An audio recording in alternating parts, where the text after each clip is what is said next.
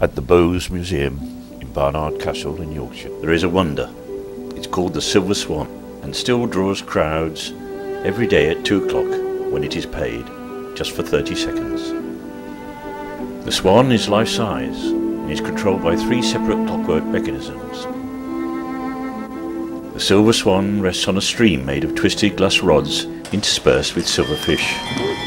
When the mechanism is wound up, the glass rods rotate, the music begins, and the swan twists its head to the left and to the right and appears to preen its back.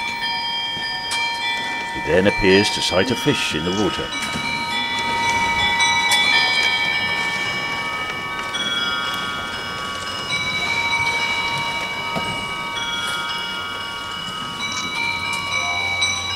When it then swallows, as the music stops, it resumes its upright position.